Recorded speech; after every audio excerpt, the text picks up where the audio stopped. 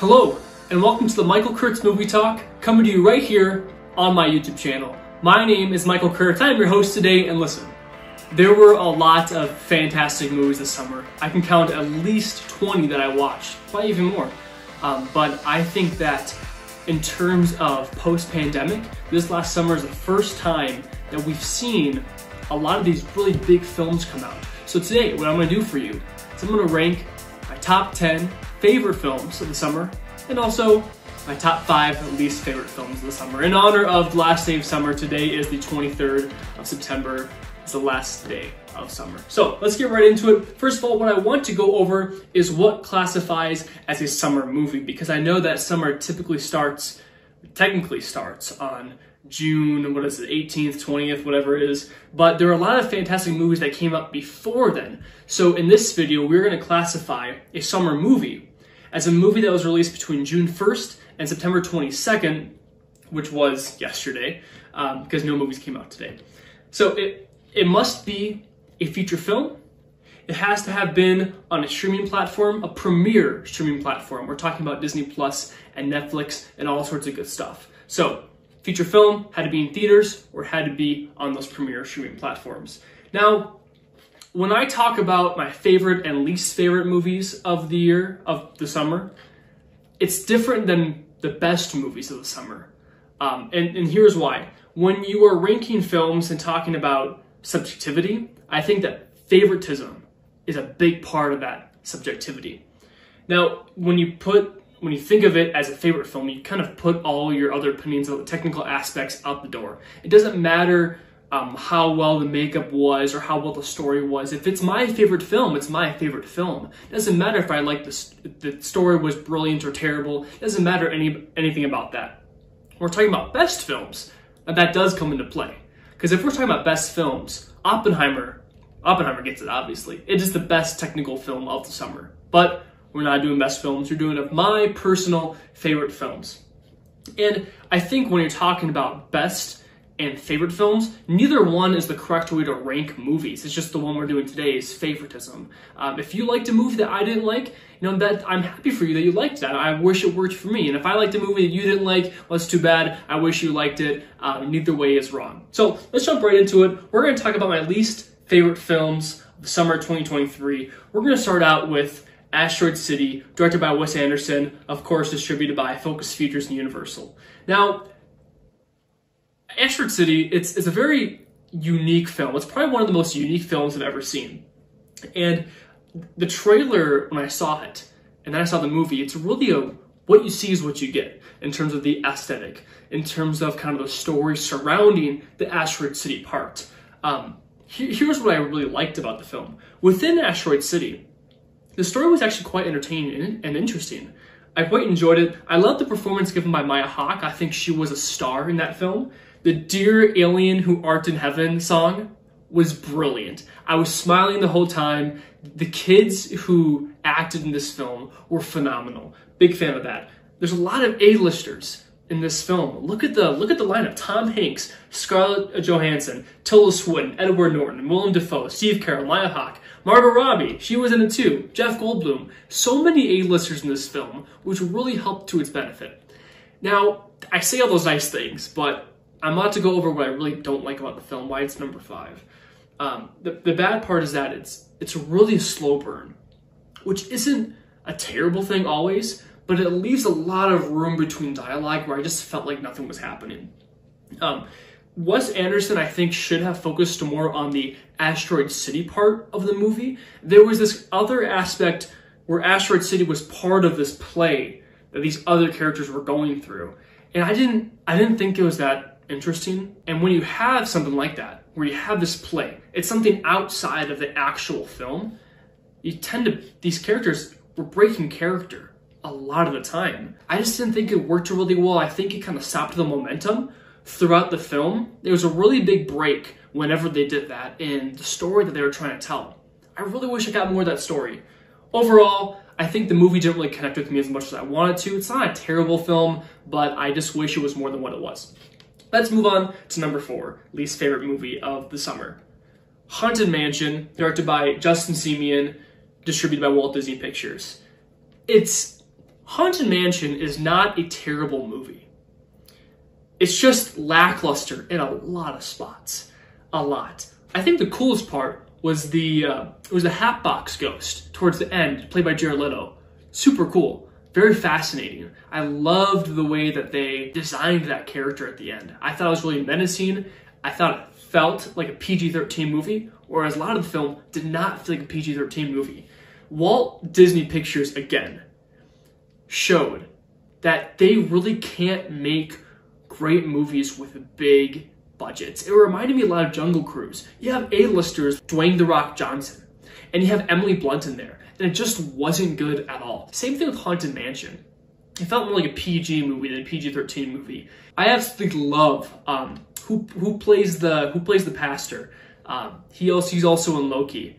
Dang, I forgot his name. I don't know why I forgot his name, but he was. I like him as an actor, but he just wasn't that good in this movie. Overall, what can you really expect from a Walt Disney Picture movie that doesn't have like the Marvel Studios or Lucasfilm logos on them, or like the Pixar logo? You know, not much. All right, let's move on to number 3. Number 3 least favorite movie of the summer 2023. It's gotta be Joyride, directed by Adele Lim, distributed by Lion Pictures.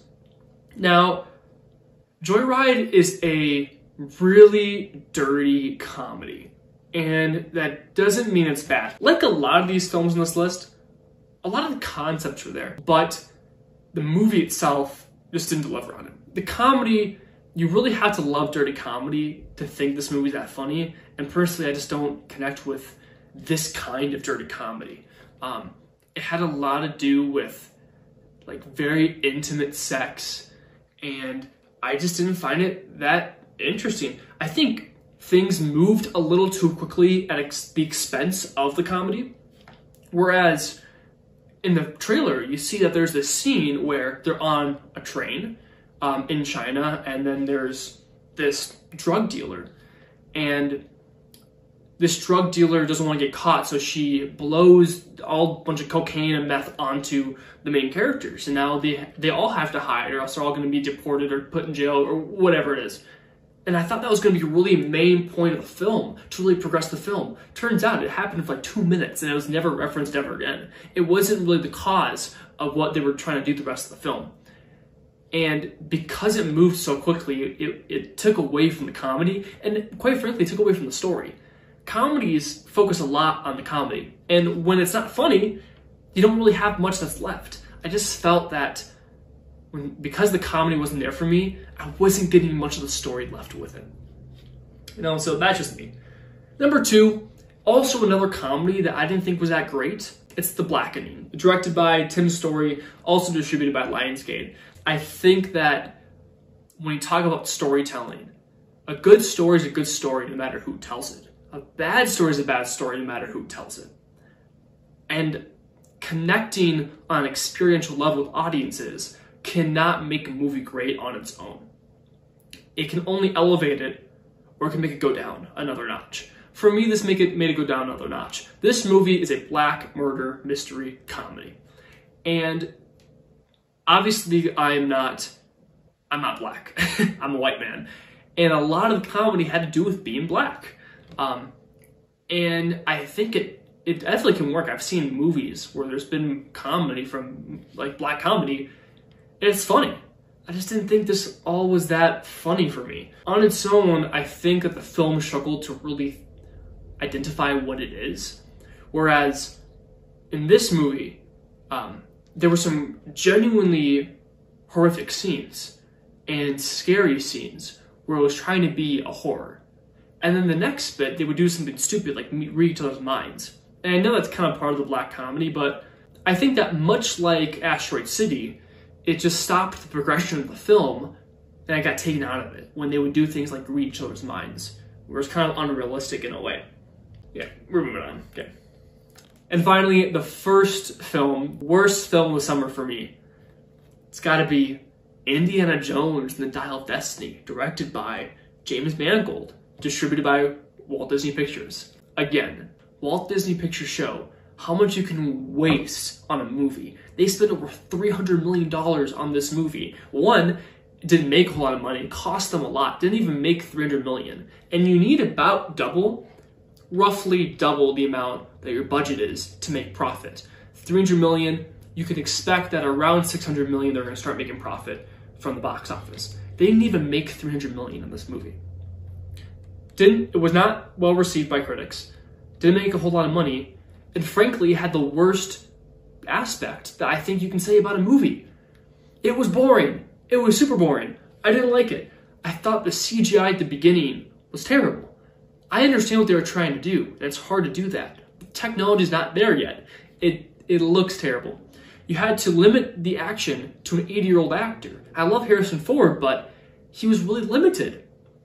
And when you have to compare this movie to other Indiana Jones movies, it just seems so uneventful. It was more of a journey than an adventure. I also felt that the movie went about 30 minutes too long. Everything they were doing was just incredibly anticlimactic, and I kept looking at my watch thinking, when is this going to end? I do have to say that the end scene, when they're flying over the battle, the Siege of Syracuse scene, where they're flying over the Siege of Syracuse, that was quite excellent. I did like that. I wish I did more with that. I'm forgetting the actress's name, but when the actress punches Indiana Jones in the face and then all of a sudden it goes black, there was so much more potential for action and fun. And that's kind of the story of the film. Well, that's it for top 5 least favorite movies of the summer. I do have to say that I didn't actively dislike any of them except Indiana Jones. I say least favorite because I still liked them, but Indiana Jones really wasn't great.